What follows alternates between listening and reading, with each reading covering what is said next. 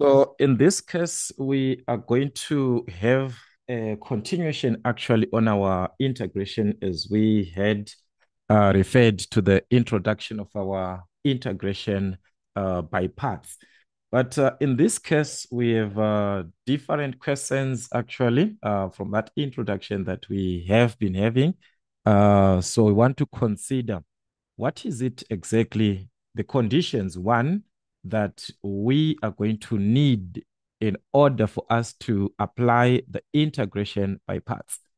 So remember, this is a condition where you are given two functions from the formula that we are given. It is f of x by g prime x dx, which is equal to f of x by gx minus f prime x gx with respect to x. As I said on the introduction, that this formula that we are having here, it is having two functions. There's an f of x and this part of g prime x. One of these functions is supposed to be differentiated, which is our f of x, to give us what? This derivative. So you're supposed to differentiate in order for us to have this part. And the g prime x to give us this gx that we are seeing here, it is supposed to be integrated. In that case, you must integrate.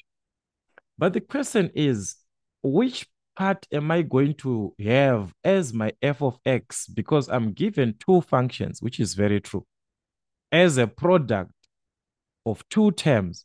But of these two terms that I'm having, which one am I going to choose to be my f of x? What is the easier way? I'm given x, e to the exponent of x with respect to x. I'm given maybe it is e to the exponent of x, and this is cos of x with respect to x.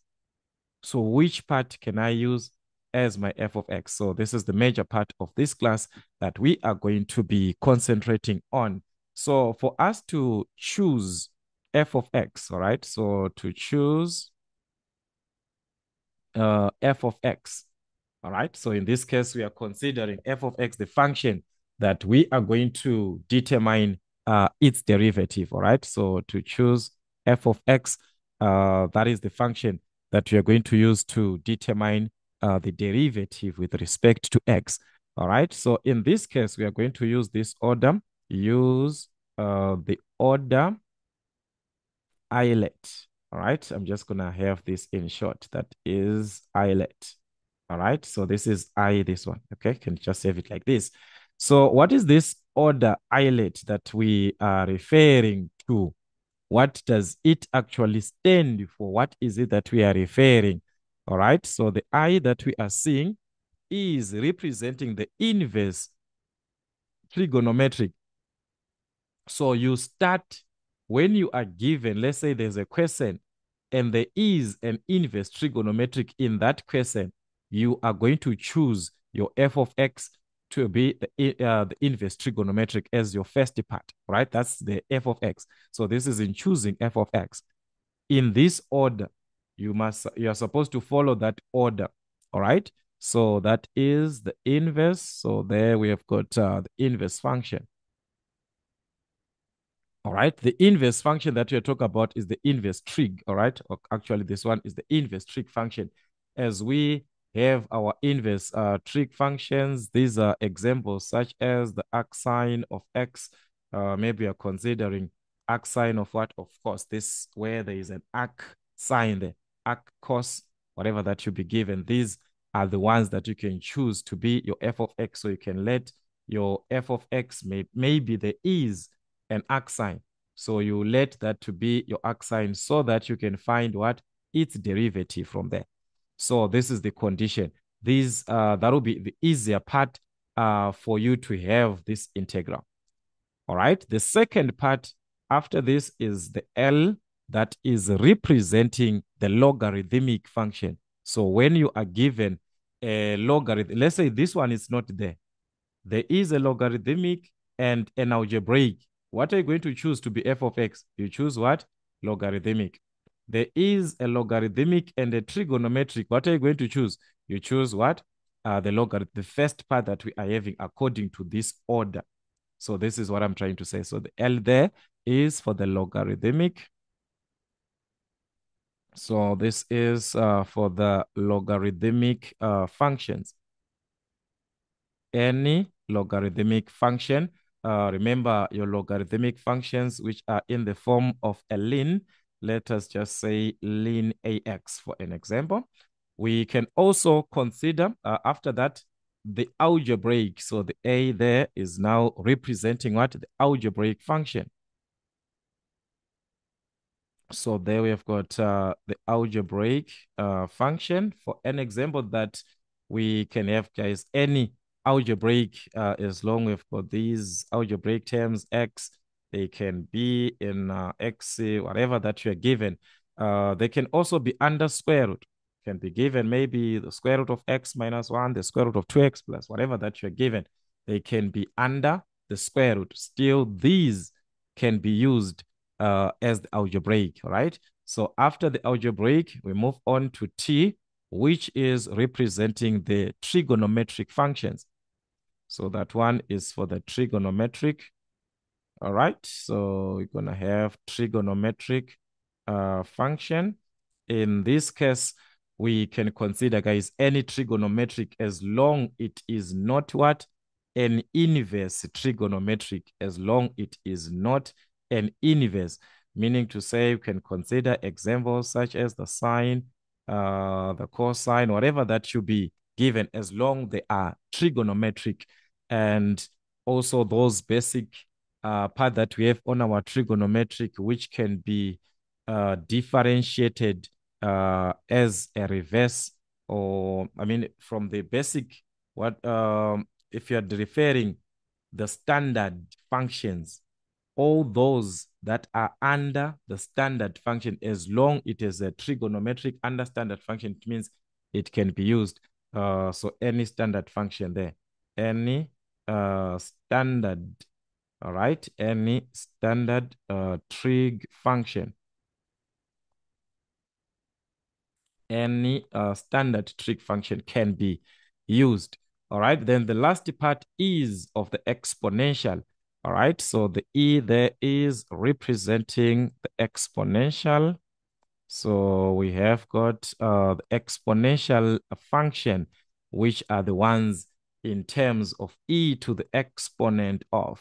E to the exponent of ax, is it just e to the exponent of x? Is it e to the exponent of 2x? Whatever that should be given, you choose that one to be your f of x. So it is the last part that we can have if we are to choose. So this is what I'm trying to say. We are going to consider, actually I've already worked with the introduction of the integration by parts, but just for the sake of choosing your f of x, most of us have been asking what is it that we are supposed to consider. So I want you to go through those questions and apply this information. So what I'm simply trying to say is that on those questions, you are given to integrate x, sine of x with respect to x like this.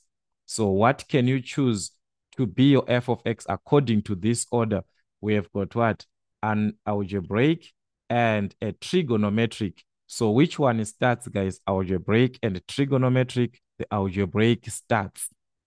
Have you seen that? Algebraic starts. So in that case, we are going to choose our f of x to be the algebraic, the one that is starting in this order as we are going that side.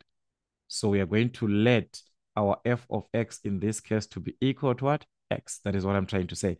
The remaining part will be what? The remaining part is the one that is going to be integrated. Here we are just focusing what is going to be your f of x. Then you know the remaining part is to be what?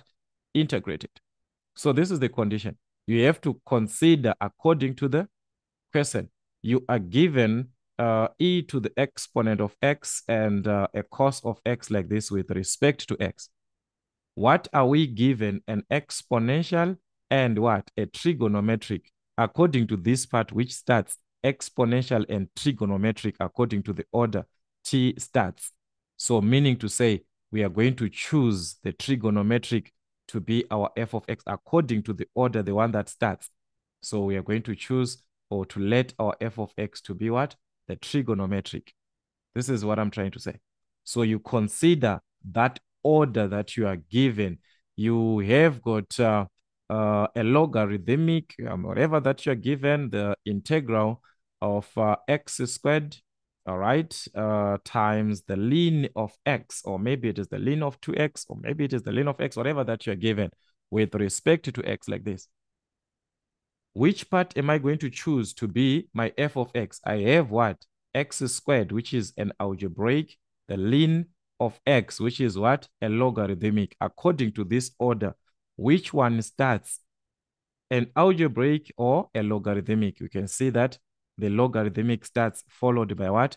Algebraic. What is starting according to the order will be your f of x. So the logarithmic is going to win.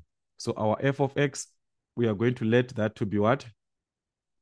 The logarithmic, which is the ln of x. This is the idea of answering. The one that you choose to be your f of x, which part is it? That is the order that you're going to choose. So use this in short, islet, this word islet, which is followed by this to understand inverse trig function, the logarithmic function, algebraic, the trigonometric, exponential. So let's revise more with this information, add this information to that introduction that we had. And also, I want you to have this, just let me add this part as we are finishing up. I want you to consider this one, the DI method. It is also used, guys, on what? On integration by parts, the DI method, derivative integration. So I want you to check that one. It's another alternative that we have when we are using our integration by parts. All right. So I want you to say check this one under mathematics N6. I have worked on this one. Maths N6, you just search that one, Maths N6 DI method under what? Under integration by parts, so that you can see how alternatively we can work out these questions which are under integration by parts using this formula that we are having. This is like the formula that we are having, but we are saying alternatively, there's another part that can be used to replace this formula, which is what? Which is this part of our I method. So can you check that one on a separate time so that you understand the basics? So more questions or topics to be covered, guys, the comment section is there.